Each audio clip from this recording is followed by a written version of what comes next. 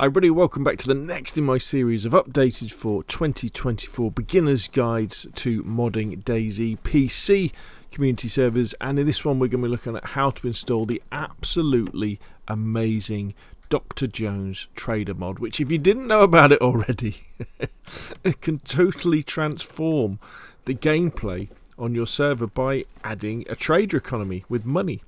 So the idea is you can come here and you can sell things that you find, and then you can buy things, vehicles, clothes, weapons, all that sort of stuff. Is absolutely marvellous and has transformed DayZ on PC, and hopefully one day we'll get it on console as well. But let me just jump out of here and just remind everybody that, here we go, that this is a series of videos, and so if you come to this one randomly, in the description below this video you'll find a link to this playlist, which is all of the videos kind of in order, and also a previous and next link, because I'm trying to record them in some sort of order where each video builds on the knowledge of the next one. You'll also find a link to the console version of these, obviously not a console version of the trader mod, but console community server modding. So first things first, of course, like everything to do with PC Steam mod, you've got to go to Steam. So fire up the Steam client or go to Steam on the website, on the web. I'll put a link in the description below this video, and you want to subscribe. No dependencies for this one, and there's also some really good instructions underneath that tell you how to install it, and hopefully I'll remember to go through all of these. And when you fire up the launcher, it will then download the mod. And I tell you what we'll do, let's just exit out of here so we can have a look at the launcher, because I just want to go into the mod and just show you kind of what it comes with.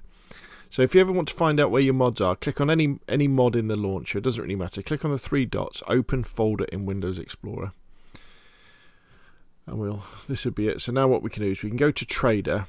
Let's have a look inside. So we get the add-ons, which is the PBOs, the bit that actually do the heavy lifting. We get the key that we need to add to the key folder on our server, and then we get the extras. And in the extras we get the types. So if we open this up with Notepad++, what we can see is this involves a wallet and some money as well. Whenever you get a mod that introduces extra things into the game, there will always be, or there should always be, some sort of types entry.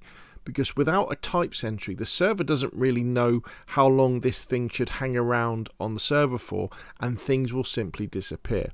So on restart, so for example, the money, the rubles that we want to add, if we didn't add the types to our types.xml, then those things would disappear on server restarts. Now, of course, when you get more advanced, the way that you're going to add the types to your server isn't necessarily just by copying and pasting them into your types.xml, okay? But we do this in these beginners guys videos because it's the easiest way to kind of learn, and it keeps things simple.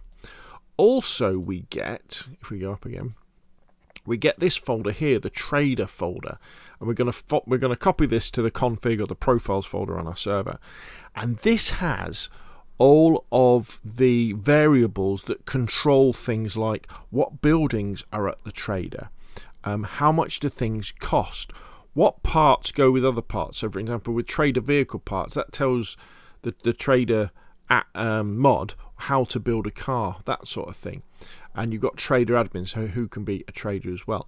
Very powerful file this. As you can see, we can change prices and we can add things into here as well. So sometimes you'll find that when you subscribe to a mod, in the extras section they might have a trader bit as well. Well, they'll have the class names of things, and they'll have the prices of them as well, so you can add them in here. So that's very cool, the fact that we can do that as well. So we need to make sure that all of these things are on our server for it to work.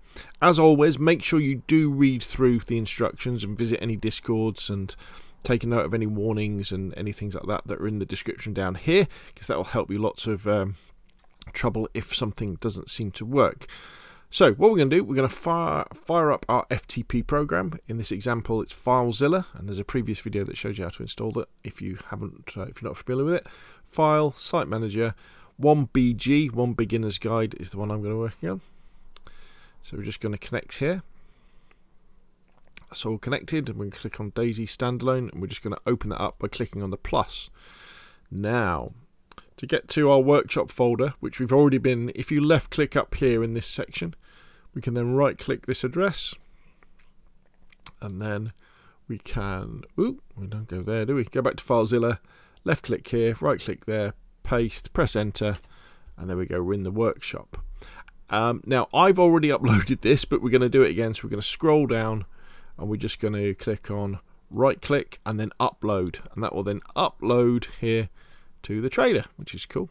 And then we're just going to carefully open the trader here, and there's the key, so we're just going to click on keys there, so there's the key, and then on our server we're going to scroll down, and we're just going to open up the keys there, and then we're going to right click upload, and the DayZ trader by key will come over there.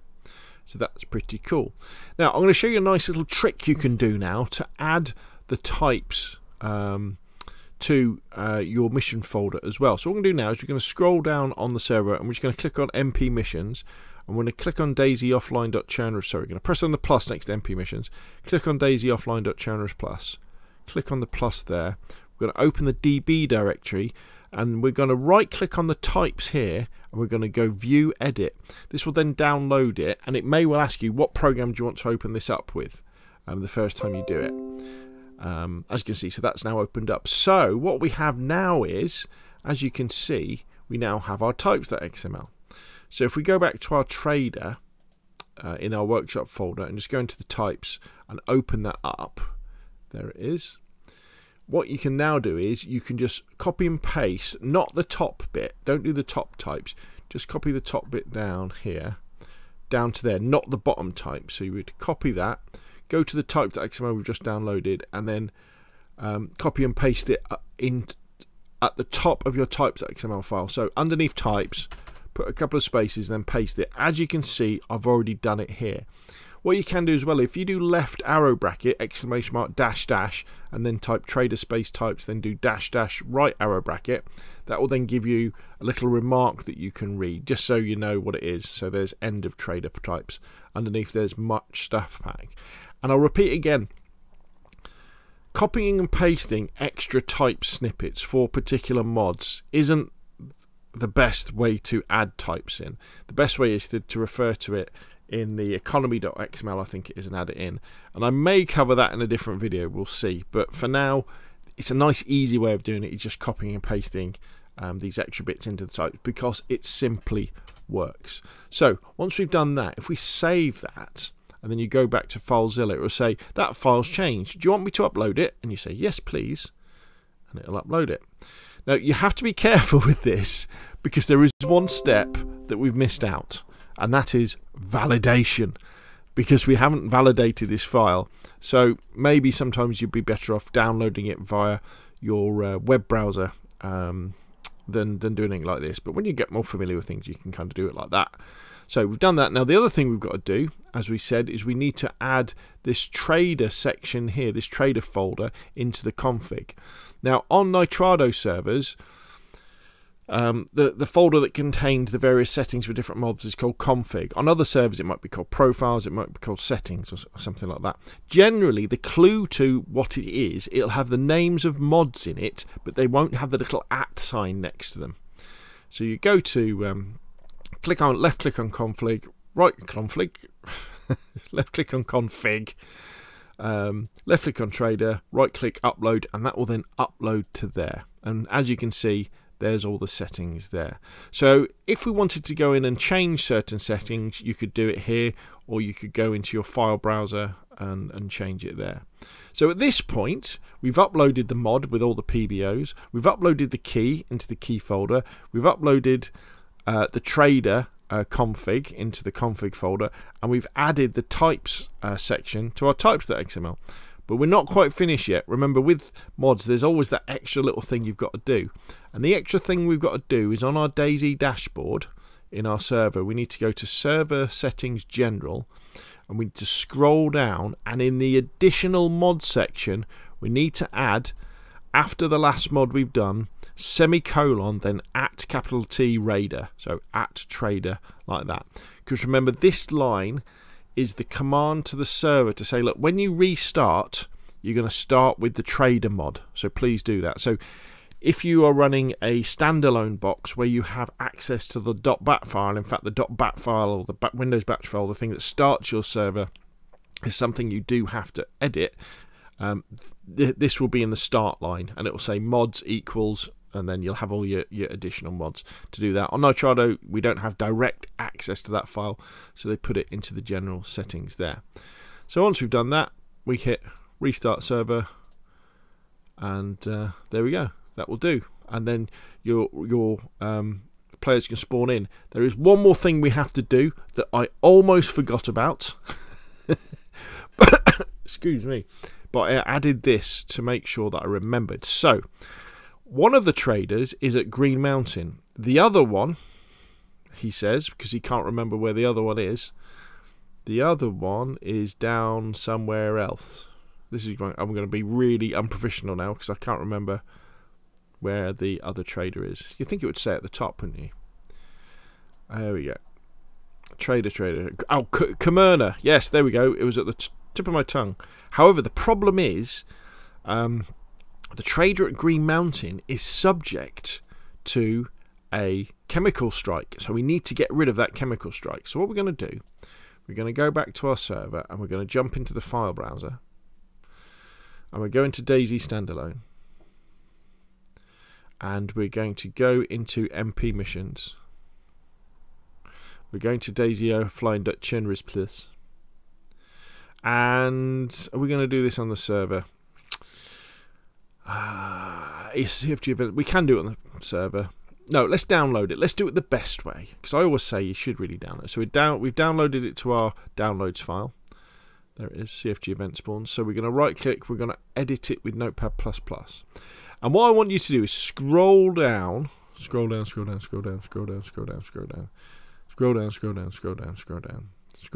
scrolling down till you get to static contaminated area.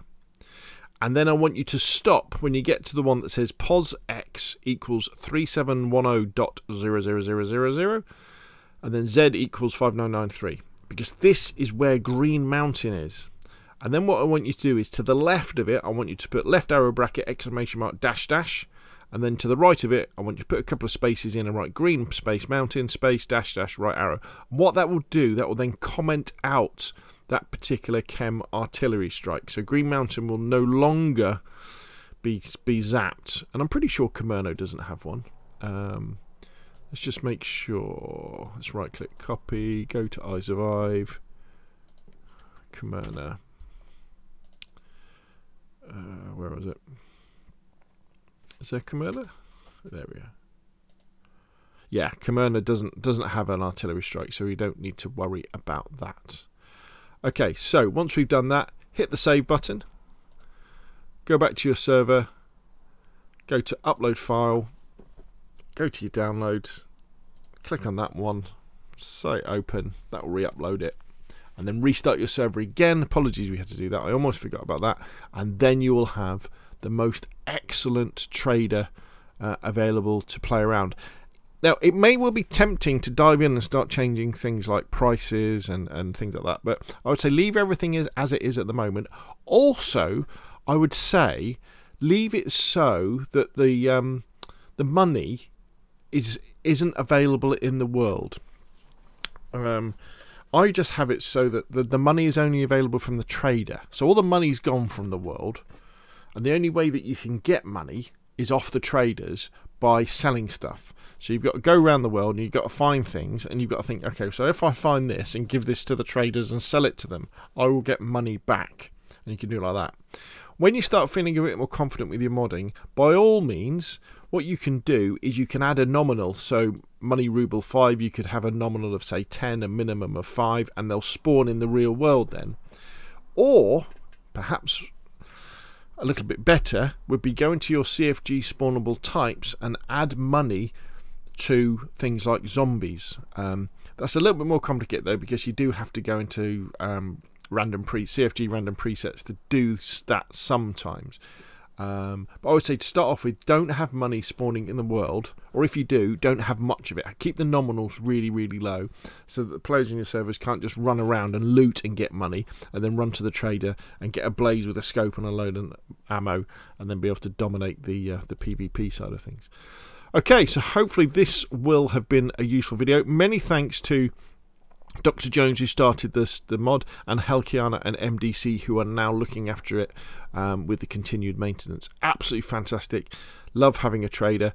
Can't wait till we get a trader on console. Obviously, you don't want a trader on all servers. It's not always suitable, but it definitely adds that extra little bit of flavour and that different gameplay mechanic, that different gameplay loop that I think is fabulous. Anyway, that's enough from me. If you've enjoyed the video, hit like. If you want to see more of the same, press subscribe. And of course, I'll see you again soon.